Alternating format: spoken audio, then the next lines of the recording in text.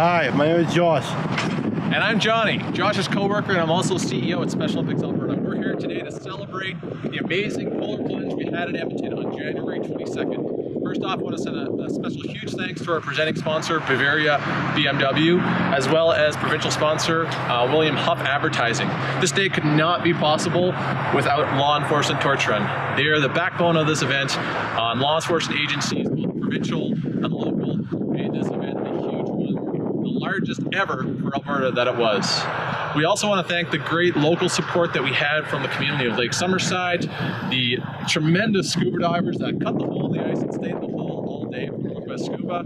We had the sawmill come out and provide some amazing hot chocolate for us that day.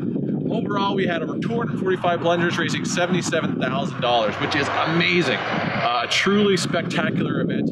But the thing is, Josh, we've got 3 more plunges. Yes. Next up, we're coming up in Lethbridge this weekend, February 4th. After that, we're going to be in Calgary on February 25th. And then we're going to be doing one in Medicine Hat to support the provincial games coming up on May 11th. Not May 11th. We would love to do the plunge on May 11th, but it's actually on March 11th. And we're super excited about all those plunges. Our goal is to raise $250,000 and have 1,000 people plunge. So this is a call out to you.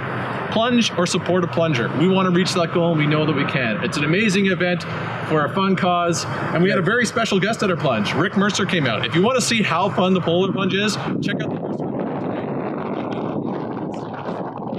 He was fit right in with all of our crazy plungers that we have come out. So to you, thank you so much for supporting the plunge. For those that have plunged already, thank you. For those that are thinking about plunges, get out and do it. It's going to be an awesome event and it's for a truly great cause.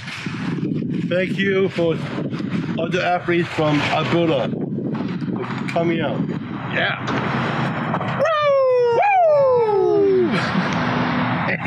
Woo!